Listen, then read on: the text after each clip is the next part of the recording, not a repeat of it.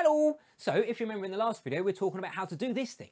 We basically said if we knew what a factor was of our cubic, then we knew that the other thing must be a quadratic, and that meant that we can work with it. Okay, now that's great. Using that method is absolutely great. If it goes in properly, it doesn't help us with anything like remainders, because sometimes you might divide a number. For example, you might divide 7 by 2. Well, 2 doesn't go into 7 exactly. Okay, it's going to be 3, remainder 1. Right, so in the same way, we could have remainders when we divide through by factors. So this method is great if it goes in exactly. If it doesn't go in exactly, it's got no kind of place. It doesn't help us at all. Right, so what we do here is let's look at this. So what I'm saying there is that x plus 2 multiplied by something which is a quadratic must equal my cubic.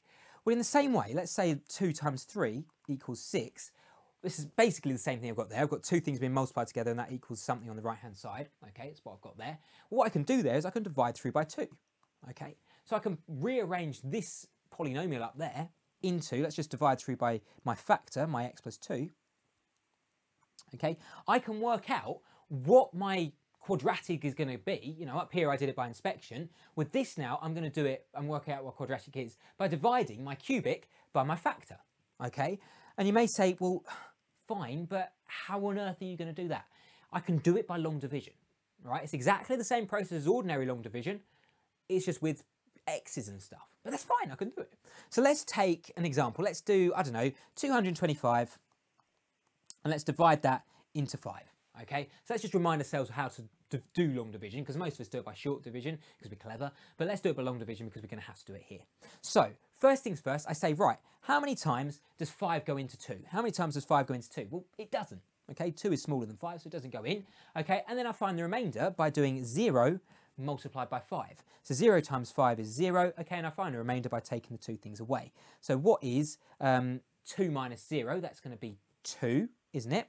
Okay, and then what I do is the 2 comes down to join in with the fun and games, right? It gets lonely. So basically now what I'm saying is, how many times does 5 go into 22? 4 times, doesn't it? Goes in 4 times, and then I find the remainder. I times the two together to find the remainder. So I do 4 times 5 to get 20, and I find that the remainder, by taking them away, is 2, and then the 5 comes down to join in with the fun and games. And then what I say finally is, how many times does 5 go into 25? Well, it goes in 5 times. What's the remainder? So I do 5 times 5, which is 25. Okay, I take them away, and I find the remainder is 0. So it all works out nice and happily in the end. So I can basically say then that 225 divided by 5 is equal to 45. Okay, let's use that as inspiration to work out how to do this thing up here. So, okay, let's try and tackle this thing then. So basically what I've got is I've got my 2x cubed plus x squared minus 8x minus 4, and I'm dividing that by my x plus 2. Okay, so how am I going to do that?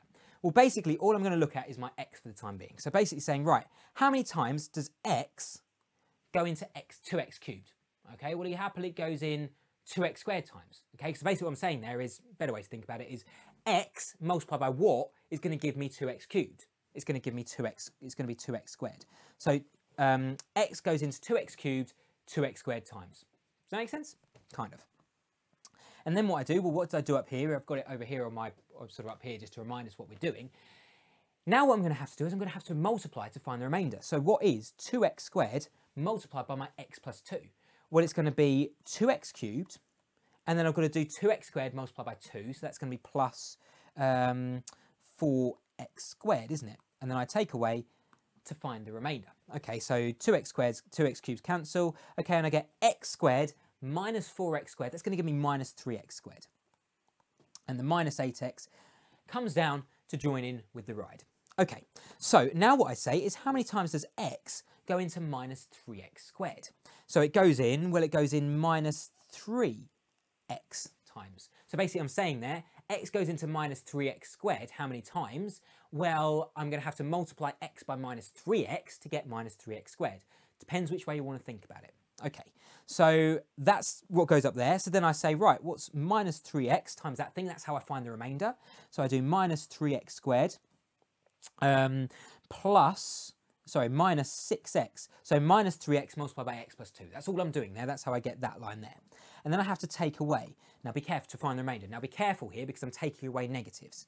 So what is minus 3x squared minus minus 3x squared? Well, they're going to cancel, so it's going to be 0. And then I've got minus 8x minus minus 6x. That's the same as plusing 6x. So that's going to be minus 2x.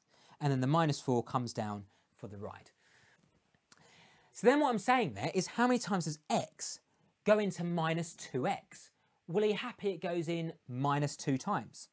It goes in minus 2 times, okay? Then I just multiply minus 2 by my x plus 2 to find the remainder to get minus 2x minus 4, and I take away to find the remainder, and I find the remainder is 0. So basically what I'm saying there is that my, my quadratic is just 2x squared minus 3x plus 2, which as you'll see is exactly the same as what I got up here. And then I just factorise that in the same way and I get this pretty thing up here.